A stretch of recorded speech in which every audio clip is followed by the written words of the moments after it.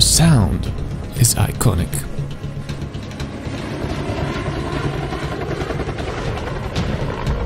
The shape, perhaps the most familiar helicopter in the world.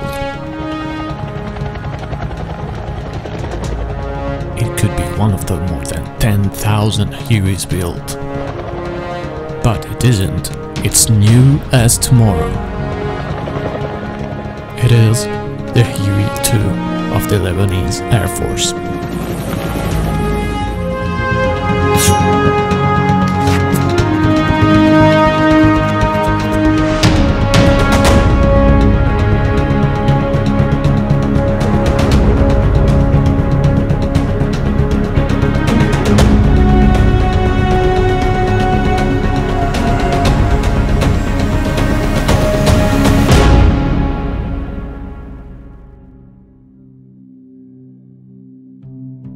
Dear viewers, welcome back. Before we begin, I would like to explain to you the difference between UH-1H and the Huey-2. At first glance, you might say, well, they look the same, but they don't. The fastest way to spot a Huey-2 is to look at the tail. On the Huey-2, the tail rotor is on the right side. The Lebanese Air Force UH-1H has an olive drab camouflage, while the Huey-2 has a pattern of light grey and dark green. The Huey-2 is the upgrade of the UH-1H, like the following.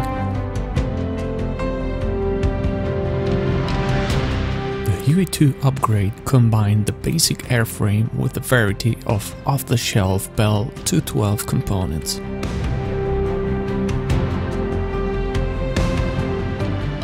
While on the kit I'm working on, in this case Kitty Hawk, the basic upgrades you will be seeing are the following.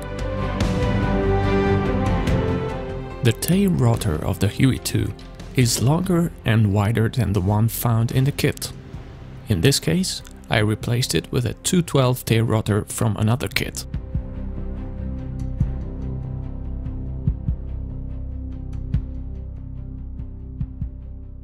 And the same thing applied for the main rotor.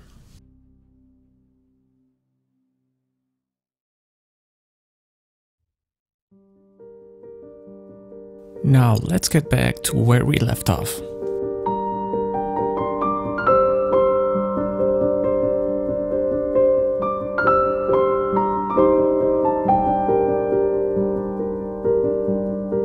The first 8 kits are now ready to be installed.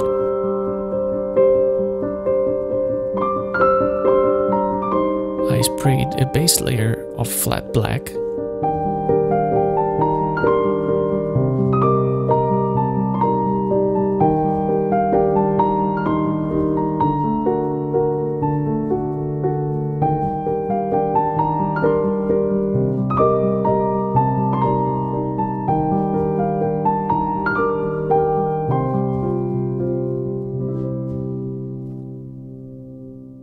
To make it easier to paint the fluorescent red, I painted the ALT with a base coat of flat white.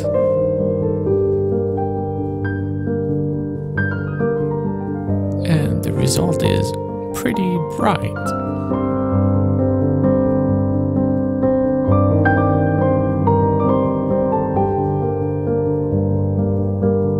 Now, let's make those first 8 bags look more realistic.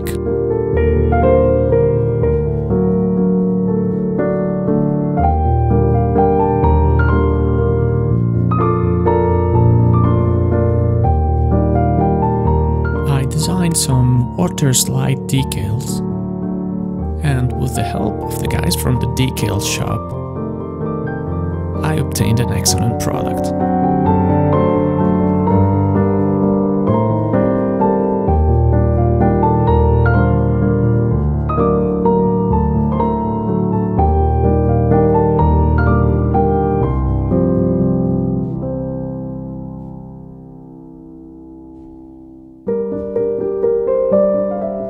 On the Huey 2, I used the Edward interior upgrades.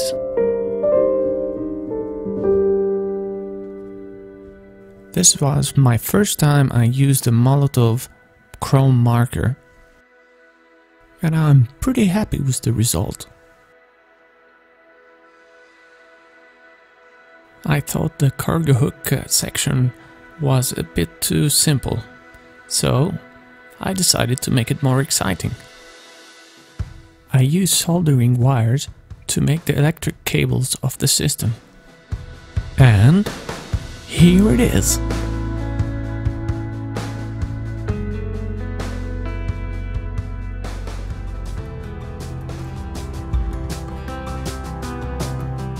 The heart of the Huey, it's the engine. Before we move to how I build it, let me share with you some good stories. The Huey's engine is called T53L13, while the Huey 2 is the 703. T stands for turbine, 53 is the military number designation, L stands for Lycoming, the manufacturer, 13 or 703 in the case of the Huey 2 is the modification number since the first build. While the Huey has 1400 shaft horsepower on its back, the Huey 2 with the engine upgrade has something to spare. The upgrade of the Huey increased its lift capability from 9,500 pounds to 10,500 pounds.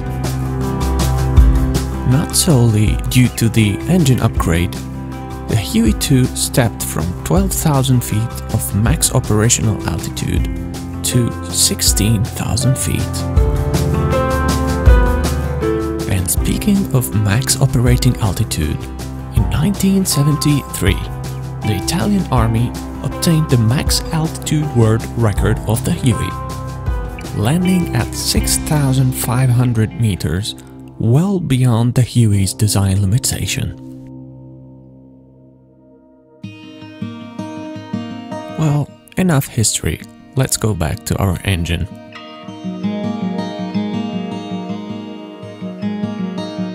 Here, I'm working my way layer by layer to obtain a used exhaust pipe.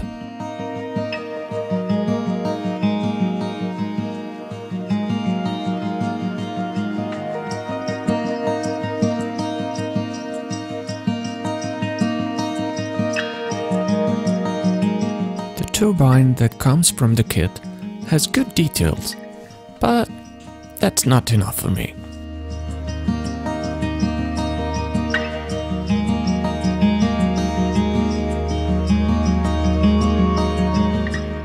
And I added just a few wires more.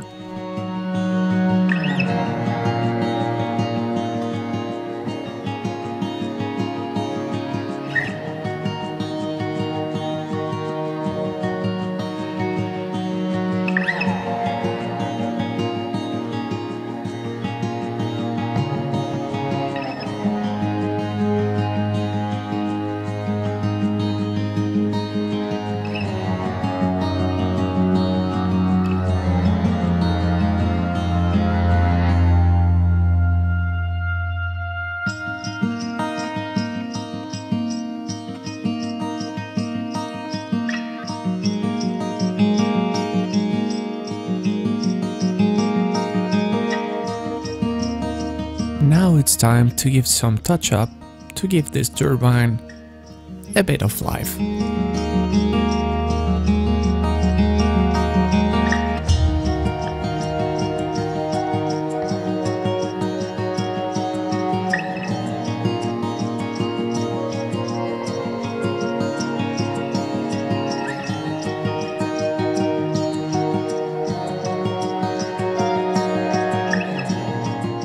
After observing some pictures of the engine bay, I thought it would be more interesting to add some more details. So, why not the fire loop pipes?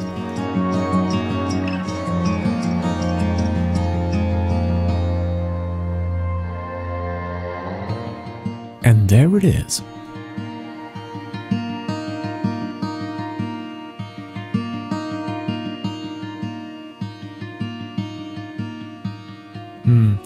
Still looks too shiny.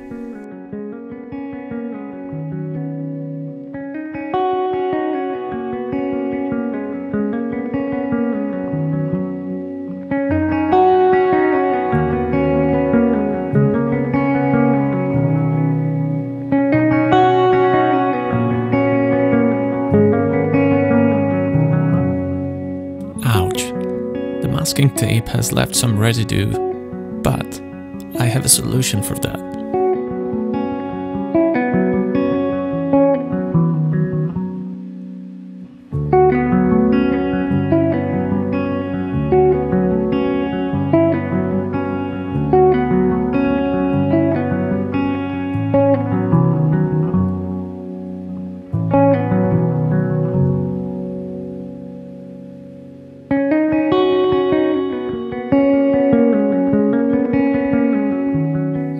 Take a precaution when building my models, and I put some lead weights in the nose area so the tail doesn't tilt back.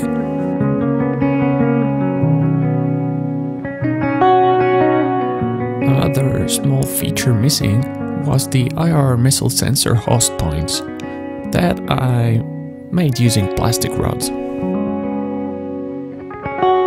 Overhead panels found in the kit did not have any details, so for the Huey 2 I used Edward upgrade parts, and for the Huey I enjoyed building my own.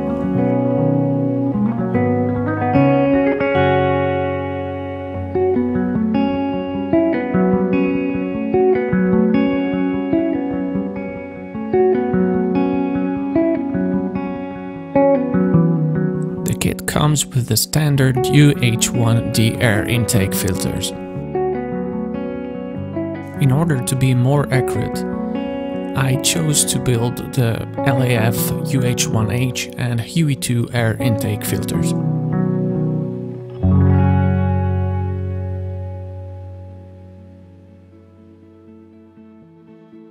Here's the filter of the UH-1H.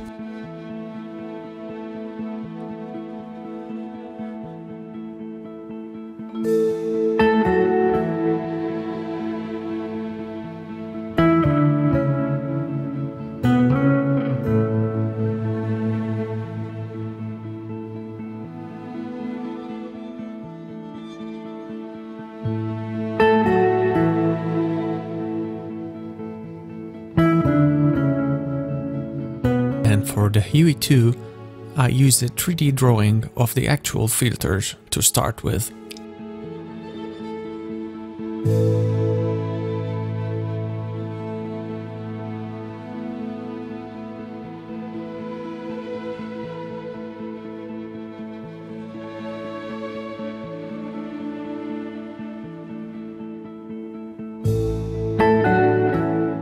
And there you go, the final product. Huey is not a Huey without the green eyebrows. Now here's another thing. The Kitty Hawk engine bay doors can be chosen to stay or permanently open or closed. I came with a design to make it possible to slide them open or close them whenever I choose to.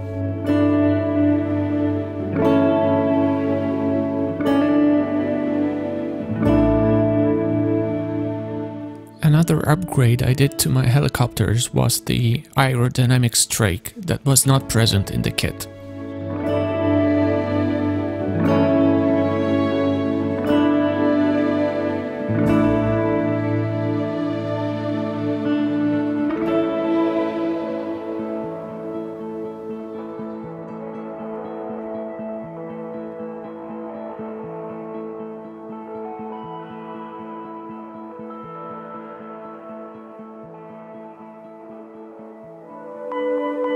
And here is the cabin completed. I know you have questions to ask me, and I am here for you. Type a comment below, like my video, and please subscribe to my channel. If you're looking for dedicated help or professional advices, please become my Patreon. Link in the description below.